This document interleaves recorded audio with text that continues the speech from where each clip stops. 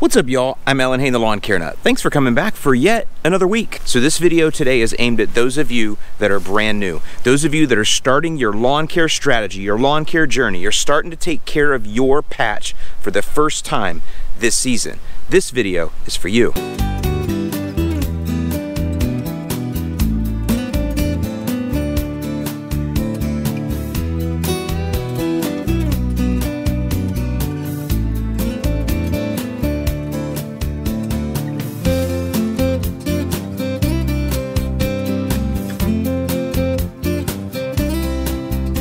And my main goal today is to encourage you to start this year taking the next step to having a nice lawn, and to also let you know that it's not as hard as you may think. You see, my assumption is that most of you that have found this video are here because you're some sort of a DIYer. You want to look to do your own lawn. And that means that you're probably a DIYer in other things in your life. And I think sometimes that's where some of the apprehension can come in, because DIY lawn care is very different from other DIY tasks that you do around your house. So let's think about some of the kinds of DIY tasks that you may have undertaken before you started your lawn. How about replacing your kitchen countertops, or maybe new tile in your bathroom, or doing some plumbing work, or even some electrical work? Just think about all of those things, and what do you notice about them? Well, the main thing to realize is those things are not alive. They're actually dead and decaying in most cases. Your lawn and your landscape, they're actually the only living things that you bought when you bought your house. Well, at least let's hope there's nothing else living inside your house. And so because your lawn is a living thing, you definitely have to approach it a little bit differently. And I think the first obvious thing when it comes to DIY lawn care is that this requires weekly maintenance in order to keep it looking good.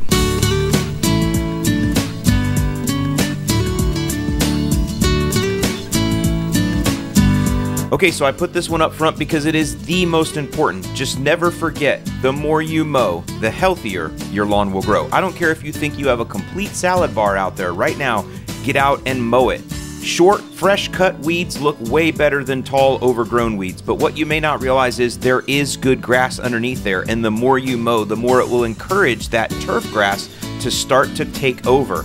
This is the way that you get your lawn thicker. Depending on your grass type, the more you mow it, it will stimulate thicker and denser roots. It may even stimulate rhizomes and stolons, which is how a good majority of our grass types spread and thicken and take more ground. I recommend that you mow twice a week. Most of us mow on Wednesday nights, and we call that weeknight lawn work, and then we enjoy a longer mow and full maintenance on Saturdays or Sundays. But I promise you, no matter what your grass type is, no matter what shape your lawn is in, if you start mowing twice a week, you're gonna see results. This also will help you cover what's called the 1/3 rule, and the 1/3 rule states that you should never remove more than 1/3 of the total grass blade length in a single mowing. If you're mowing twice a week, I promise you, you will not be removing 1/3 of the grass. The next thing you want to do is mow at the proper height for your grass type, and I'll put that on the screen here. Now, the last tip I have for you is that in all the equipment that you need to purchase for your lawn care strategy, do not cheap out on the mower. And in fact, if you're on a limited budget, I recommend spending the majority of your budget on a good lawnmower. Now, this is for the cut quality, but it's also for the enjoyment. Because I'm encouraging you to mow twice a week, that's a lot of cutting, and so I want you to have a mower that you enjoy using,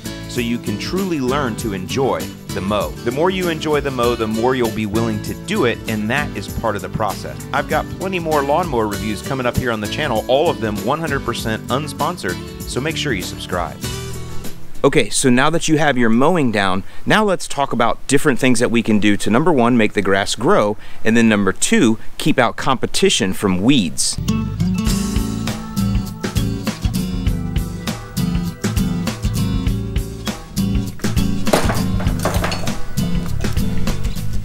All right, so the first thing I want you to do before you do anything is to create yourself a property map. And what that means is you're going to want to measure your lawn. Now, I'm going to link in the description below to a video that I did on measuring my property. It's really easy, but this is a very important part of the experience, because what this is going to do is it's going to help you learn your land. This is one of the most important concepts that we do in lawn care, is learning your land, and that's why mowing a lot will help you with that. But what does it take to walk the different areas of my lawn? What different compositions do I have? Shade, sun structure, bumps, humps, lots of different weeds. Why are things different? Maybe a wet spot over here or there. These are things you're going to notice as you measure.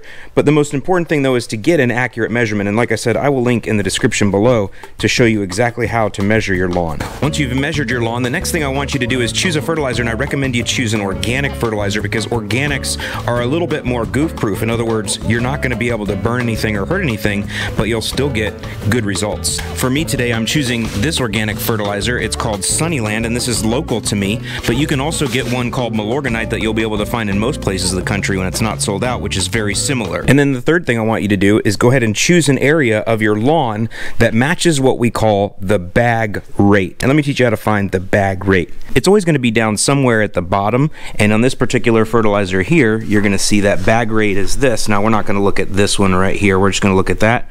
Covers up to 2,500 square feet. So that is what we call bag rate. Here's an example here on a Scott's fertilizer. So I don't recommend you use a product like this when you're just starting out, but again, it's just to give you an illustration of how to find the bag rate. This particular bag here, you can see the bag rate is 5,000 square feet.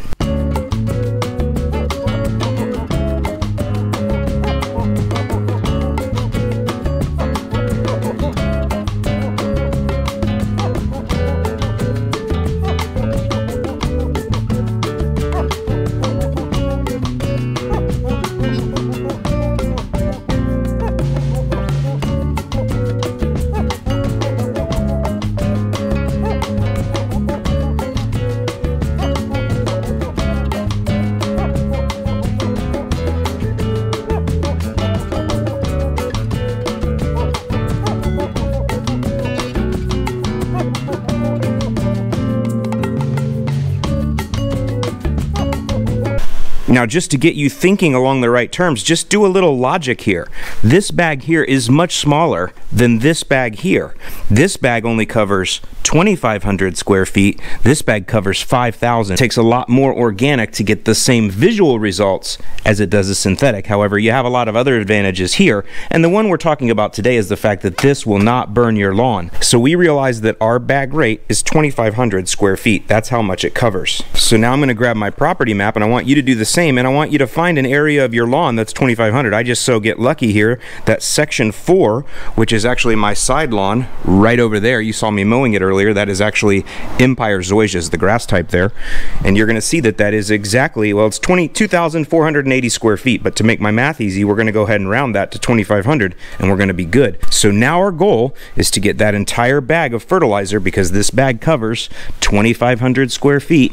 We want to get that entire bag of fertilizer across this area here, which is 2,500 square feet. Now, here's where I'm going to lose some of you, because what happens is when you start throwing down things on your lawn, or treating your lawn, or putting applications on your lawn, there is some math that can get involved. There's a little bit of detail that you need to understand, and sometimes that can be a non-starter for folks, and I really don't want that to happen to you. And I'll be the first to admit that sometimes I do overcomplicate things, and I kind of do that on purpose, and there's two reasons for that. One of the reasons I do give so much detail and sometimes get a little overly complicated with it is I want you to respect it. After all, this is a living thing, and this is your patch, and you own it, and you're going to live here 25, 35, 45 years, and I want you to respect your land that you've invested in. The second reason why I tend to give a lot of detail and overcomplicate things is I want you to understand the why behind what we do. Anybody can just tell you to go to the store, get a bag of something, and throw it down. But if you understand the why behind what you're doing, then you're able to actually optimize your strategy over time, maybe save yourself money, maybe invest in better or different equipment that makes things easier on you or more convenient, and most of all, help you have greater success.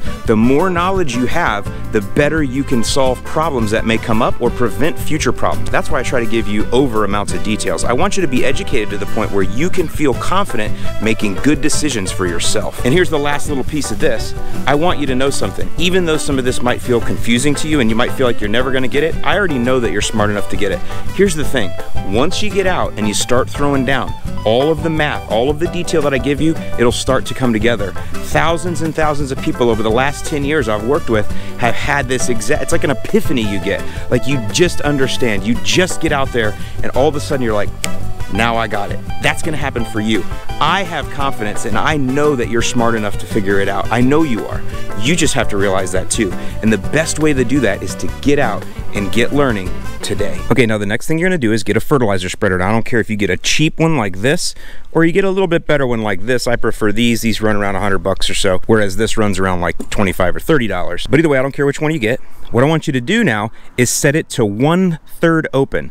And this is our test. We're just gonna test. So you can see on this spreader here, I have 30 different positions that I can set it on. And so what I'm gonna do is I'm gonna set it to 1/3 open so that it only opens to setting number 10. And when you see, when I actuate the lever there, it actually opens these drop holes just a little bit to allow the fertilizer to come out.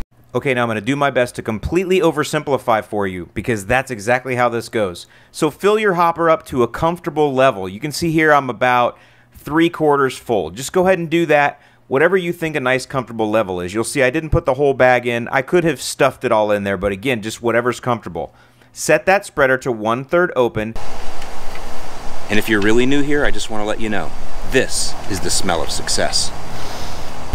And go and apply the fertilizer across the lawn. The first thing I do is what's called a trim pass, and I go right up my neighbor and I's borderline there, and then each successive pass I am throwing back to the wheel tracks of the previous. It's just that simple. We're using here what's called a broadcast spreader, so you have some more fudge factor here, but just remember, each pass throw back to the wheel marks of the previous, and you'll be all good.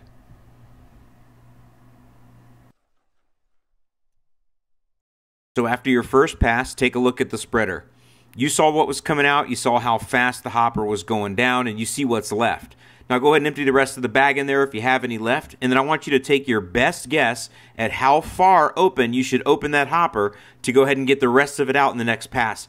And I can bet you, if you use your gut, just trust your gut, use your intuition, and be logical, I bet you'll get pretty close. So I went ahead and took a guess and opened mine up, and look at how close I got. You can do this too. It's not that hard. I'm actually pretty good. There's just a couple handfuls left there. So now I can easily go back and get that little bit out here evenly across this area. Now there's a couple things. I've been doing this long enough. I know some of you are going to try to logic, well, he was at 1/3 and then 1/2 and then half the hopper and then 3. Don't do that. Listen to me. What I need you to do is get out and do what I did. You'll figure it out. There's a lot of feel and using your gut and intuition and common sense that goes into this.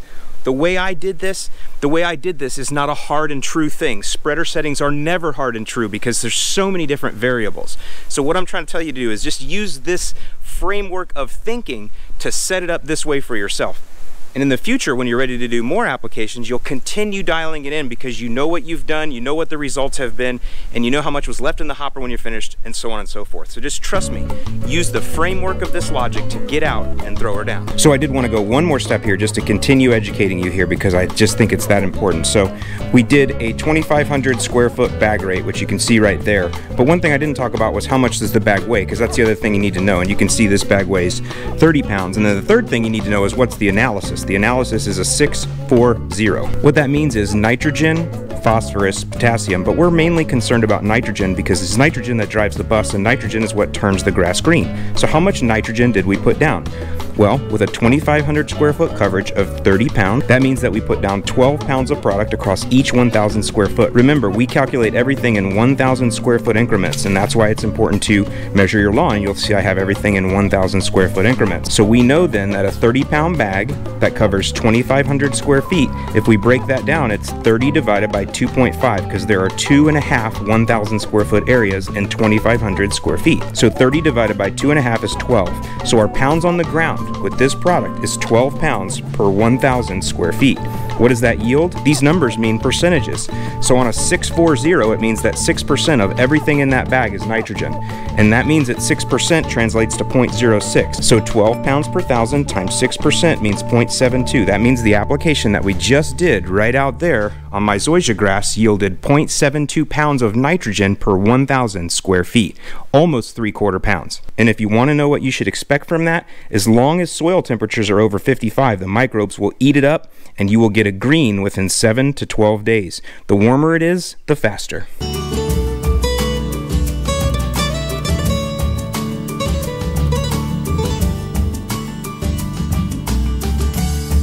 Now, when it comes to throwing down lawn chemicals, I realize that a lot of you guys could be like, that one gets a little bit daunting. Okay, so let's talk about weed control.